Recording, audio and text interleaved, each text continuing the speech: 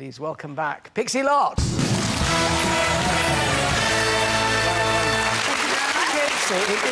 know, when people come on this show at the start of their careers, I always feel a little bit sort of proprietorial, really, and then to see you do what you've done and just shot meteorically up there, MTV Awards and the lot, has it surprised you?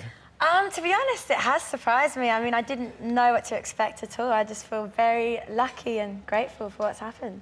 What's the best bit about it? What do you enjoy the most? best part, definitely the live shows, the big crowds. I think that's my favourite, yeah. But it's, I mean, here we are a relatively modest outfit here, compared with some of the places you've been playing.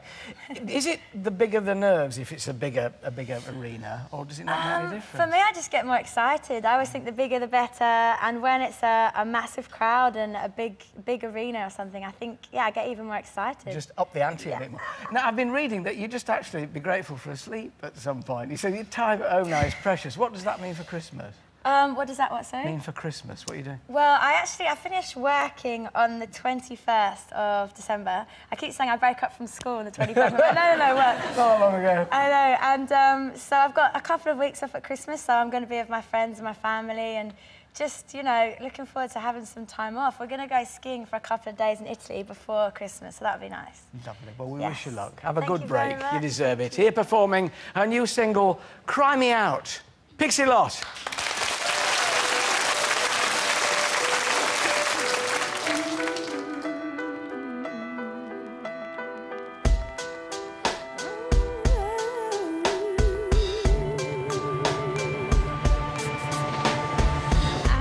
Your emails, you just don't get females now, do you? What's in my heart is not in your head anyway. Wait, you're too late.